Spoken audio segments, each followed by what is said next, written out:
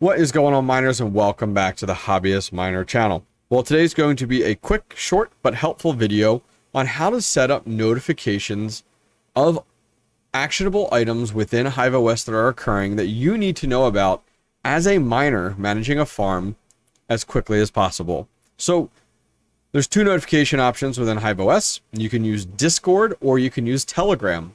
Well, I found this really helpful article out there from HiveOS that goes over alerts on logging into your system, change in the status of a worker, offline or online, booting off a device, rebooting of a device, overheating, processor overload, increased fan speed, inefficient miner performance, and finally, critical errors.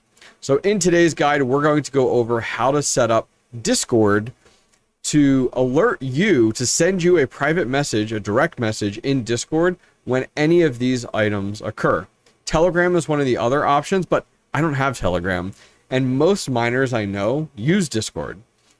This is a shameless plug I'll throw out there. If you guys are not familiar, we do have an entire Discord community out there right now with over 3,000 people on it chatting about mining all day long. So this is my shameless plug to say go check it out if you're interested. There's all different categories: GPU mining, ASIC mining, CPU mining, Grow 10, crypto stocks, you name it. You can go ahead and check it out over on the Hobbyist Miner Discord. I'll put a link down below to it. So let's go ahead and dive in. Okay, so I'm going to set a link up down below if you guys are interested in following along in this article on exactly how to do this. It's not super difficult, but I've tried to take some steps to make it easier for you guys. So for example, one of the early steps in this is to invite the HIVEBot to your Discord. So I've gone ahead and done that automatically on my Discord channel. So you guys don't need to have a Discord server. One of the first early steps is actually inviting the bot to your Discord server. I did that already, so don't worry about it. We don't need to do that. So second step here is you need to come up once you are in a channel that has the HIVEBot. For example, the Hobbyist Miner channel. So join my Discord, step 1. Step 2, go ahead and send a private message to HIVEBot. So once you've joined my Discord, you can actually go to the top left corner, start a conversation, and you can type in HIVEBot. And there it is right there. You see it? HIVEBot. Click it. Now you're having a private one-on-one conversation with the HIVEBot. Okay, so step number 2, you need to just type this command to the HIVEBot, hive.start. Once you've done that, it's going to go ahead and send you your authentication code. So it says, hello, Hobbyist Miner. First, you must set the authentication code in notifications section of your profile page. And it gives us the notification number. This is anything secret. Like, you guys want to be notified when my rigs go up and down, feel free to use the same number. I don't really care. It doesn't do you any good. But take that number and copy it. Got it? Okay, now go over to your HiveOS, and on the right hand side go to accounts, and then scroll down to where it says notifications and select Discord.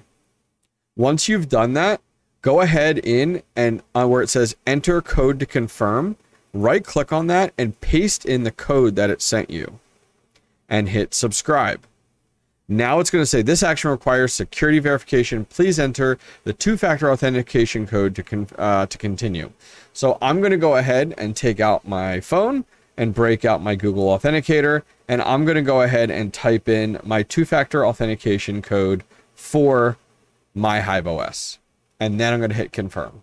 Okay, so after I've done that, our next command is you need to send a message back to the bot that says hive.user and then your username. So we're going to go back and I'm going to paste that in, hive.user and my username. There we go. The Hobbyist Miner notification channel subscribed. Discord, the Hobbyist Miner. So now we should be all set and good to go to start receiving notifications when items occur within my farm. Okay, so we have notifications set up on the account level, but that just adds the notification feature. We now need to dig down into the farm level and decide exactly what we want to know about. So select your farm and go to settings in the upper right hand corner.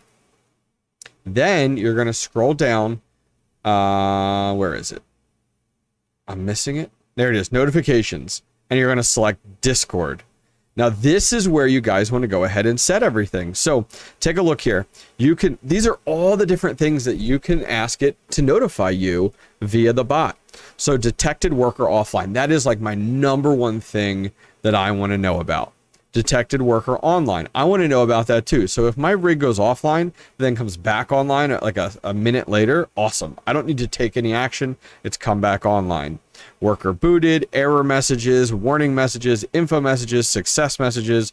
So there's a lot in here. And there's a lot that might be complete overboard that like I don't want to know about. But for all intents and purposes, because I am going to test this out, we're going to leave the default ones set.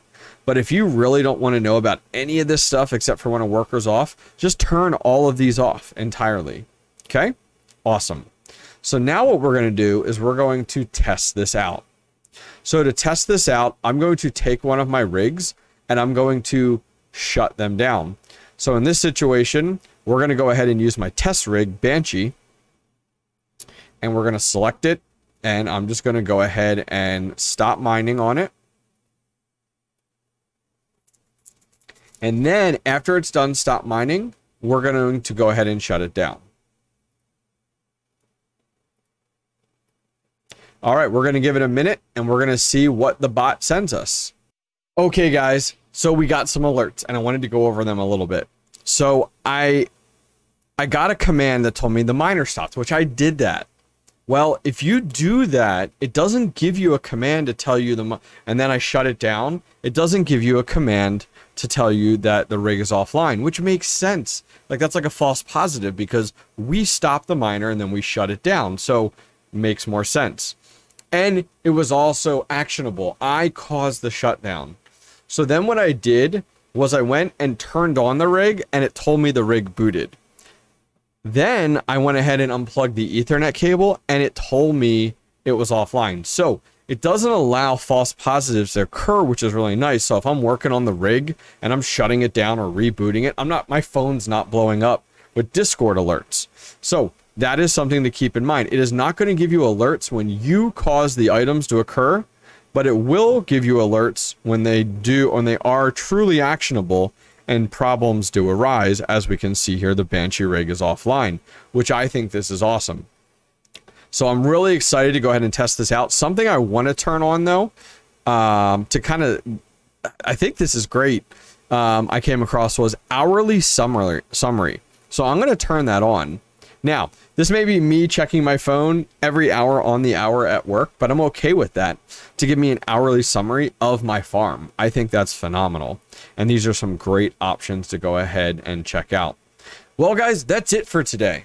So if you guys do want to know the steps in a nutshell that we did talk about, step 1 is join the Hobbyist Miner Discord. Okay. Step 2, I already have the bot set up on here for you guys. So all you have to do is when you join the Discord, come up and send a direct message to HIVEBot. And this will go ahead and kick off the process that we went to, go through the steps that we did, and bam, it's simple and easy. This is not difficult. This was a short video, which I'm excited about. I will put all the steps down below. I'll put a link to the article down below. If you guys have any questions and can't get this working correctly, hit me up in Discord.